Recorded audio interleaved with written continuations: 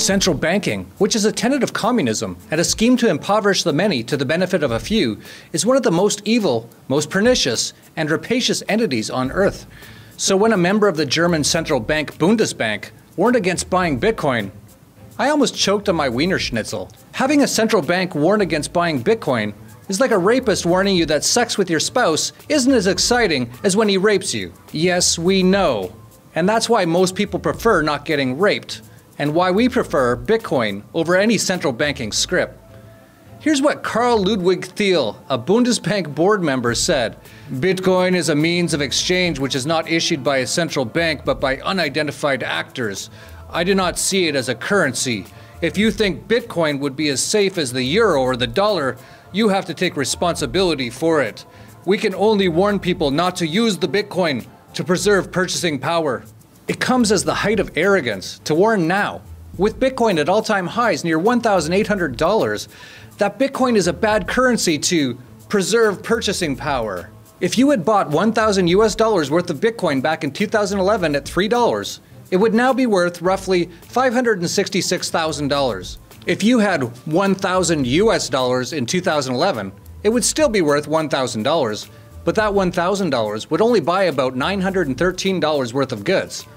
And that's when calculating the depreciation with the government's own CPI index of 1.34% per year, which has no bearing on reality. It's much higher than that. And if you had bought $1,000 worth of euros in 2011, you'd now have $859 worth of euros, considering the January 2011 USD exchange rate of 0.748 euro per dollar.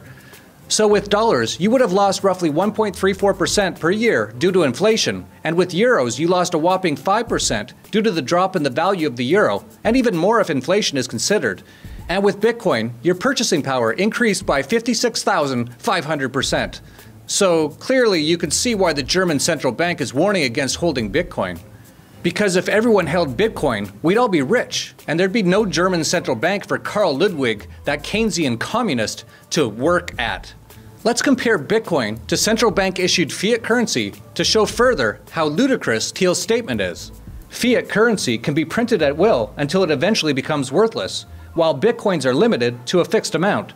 Fiat currencies are backed by government decree. Bitcoin is backed by cryptography and energy. Fiat currencies, despite holographs and seals, can be counterfeited.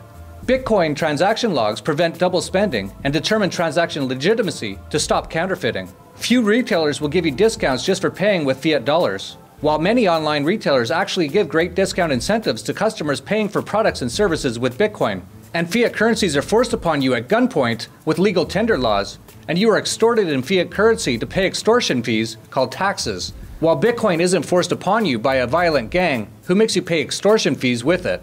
Across Europe and the US, the economies are falling apart as the middle class is wiped out and tens of millions are pushed into poverty by the direct actions of the central banks. Minimum wage protests continue because people are finding that the central bank's inflation has made it so they can barely afford to eat anymore. Meanwhile, the value of Bitcoin continues to increase. Had everyone had Bitcoin for the last few years, there'd be no poverty and no strife. The euro has fallen 99.75% versus Bitcoin since 2011.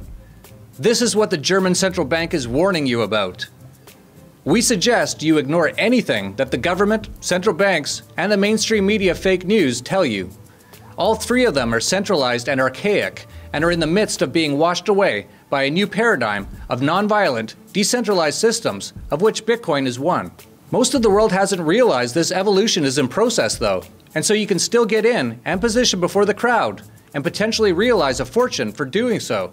You can get access to our book, Bitcoin Basics, and our newsletter that covers this ongoing paradigm shift in the links down below. I'll wager with Karl Ludwig Thiel that Bitcoin outlasts both the US dollar and the euro. In fact, I've predicated my life's work around it here at the Dollar Vigilante. Central banking is so 20th century. It's time people like Karl Ludwig Thiel disappear. In fact, why is the Bundesbank even still around? It essentially does nothing now that the counterfeiting power and interest rate market manipulation are committed by the European Central Bank. Poor Karl Ludwig, he doesn't even know he's already obsolete.